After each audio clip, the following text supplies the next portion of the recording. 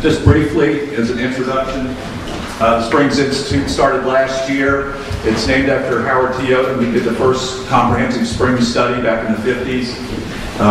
It's a program under Florida's Eden, so it's a 501c3 nonprofit. It's a private nonprofit, and it's dedicated to the protection and restoration of springs. The goals and the mission of the Institute are to provide monitoring of the conditions of our springs, so we actually have a good idea of how they're trending. Are they getting better? Are they getting worse?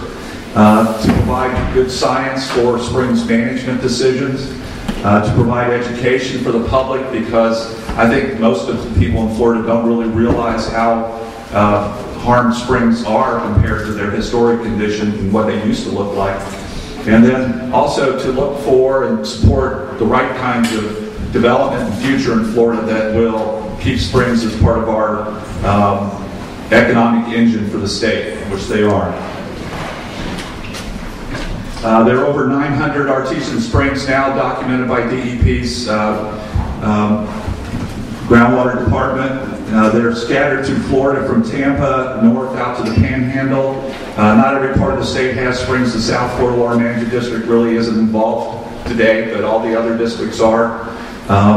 And the springs are associated with our karst area, and wherever the Florida aquifer is close to the surface is where you have springs. We have big problems in parts of this area. Actually, most of the area has declining groundwater resources as well as elevated levels of nitrate in the springs.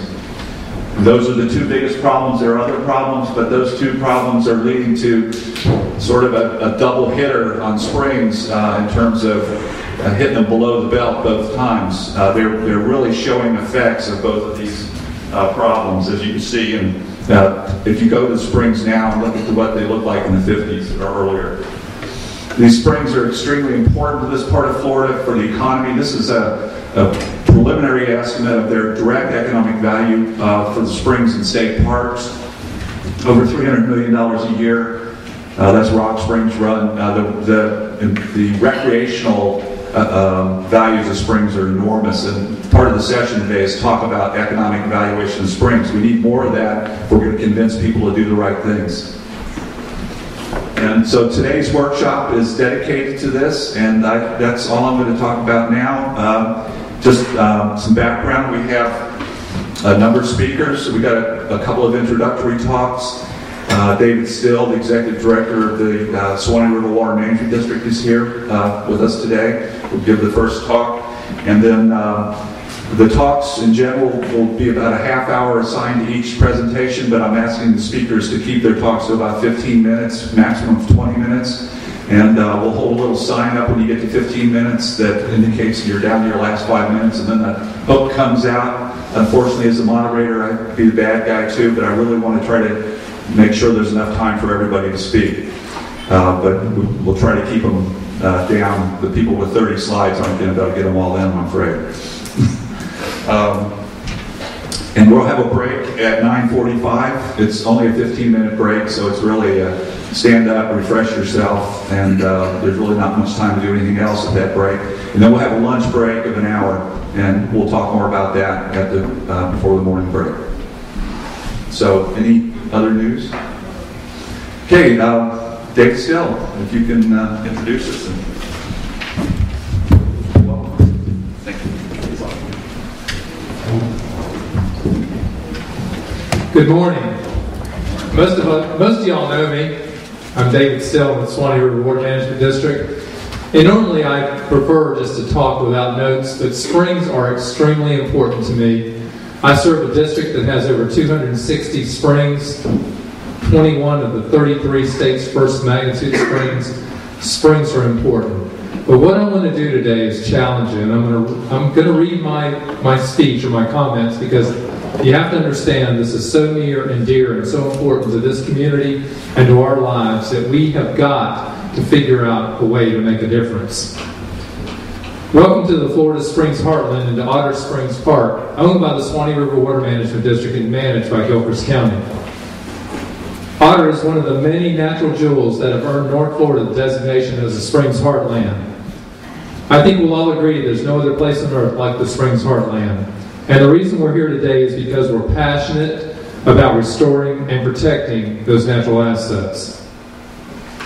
You have a full schedule today, so I'll keep my remarks brief and to the point. Truthfully, if it were up to me today, I would shuffle the agenda and start up with a wrap-up session that's what's next. And here's why. We have been invited here today to begin a statewide dialogue about Springs restoration. It may be impolite to point this out, but the dialogue began about a decade ago in 1999 with the formation of the Florida Springs Task Force, and the dialogue has continued ever since. Most, if not all of us in this room, and look around because we all know each other, have been a part of that ongoing dialogue, whether it's been through the Springs Task Force, Springs Working Groups, partnerships, Friends of Springs groups, citizen groups, environmental groups, state agencies, universities, workshops, conferences, and other initiatives. We've debated, we've discussed, we've studied, we've researched Springs issues until one wonders, what more is there to talk about today other than what's next?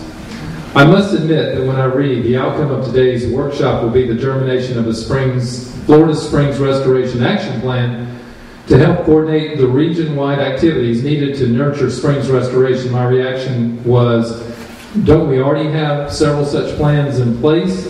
And if so, why do we need another one? To illustrate my point, I have brought some of the already published Springs restoration plans. Included in this is a 5-page bibliography listing many more of those that are just for the Ichetucknee. Last month, the University of Florida's Water Institute hosted a workshop to review and discuss a vast body of research that's been conducted for the Ichetucknee and to identify possible gaps in research that might be explored. Comparing such notes is valuable. It helps steer researchers toward waters yet to be explored so they won't waste precious time and money reinventing the wheel. So let's take a few moments to compare notes on some existing restoration plans and how they may eliminate the need to craft new ones. In the late 2000s, the Springs Task Force prepared the Florida Springs Strategies for Protection and Restoration, a detailed plan that has guided the DEP Springs Initiative in serving as a focal point for improving the understanding of springs and in fostering science-based education, management, and restoration action plans needed to protect springs throughout Florida.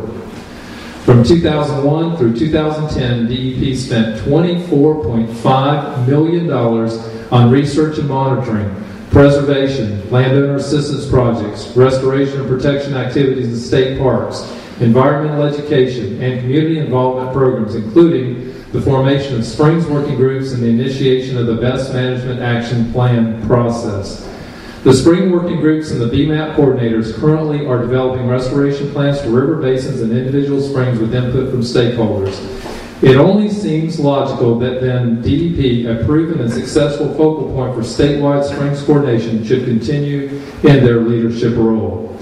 In an era of scarce resources, I'm wondering how much sense it makes to start a new initiative whose process is to develop yet more restoration plans. Wouldn't it be more efficient, practical, and cost-effective to make better use of these plans already available and the resources and partnerships already at work?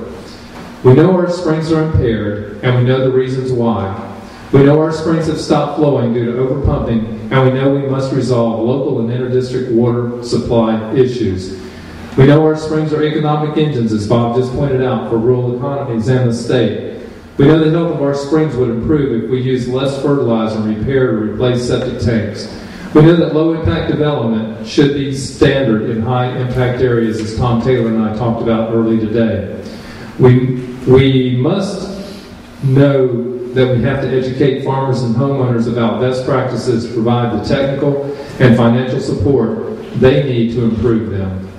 We already know what the problems are, and we have a good idea of what must be done to solve them. Our springs are sick, and the road to recovery is long and expensive.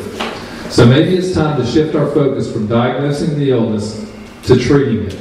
Maybe we should spend less time talking about what ails our springs, instead dust off our restoration plans already prepared and get to work garnering the social, political, and financial support necessary to reach our goals.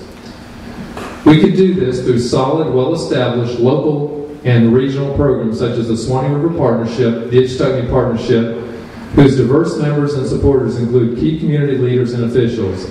We can do this through Springs working groups and BMAP coordinators who will support and continue to engage stakeholders in the restoration planning process and provide direction and coordination of outreach activities. We can do this with the help of organizations such as the Florida's Eden, whose members bring energy, creativity, inspiration, awareness, and fundraising expertise to the effort. And we know we have the Springs Institute that will serve as a central clearinghouse for the wealth of Springs research, data, and general information that can help move us forward.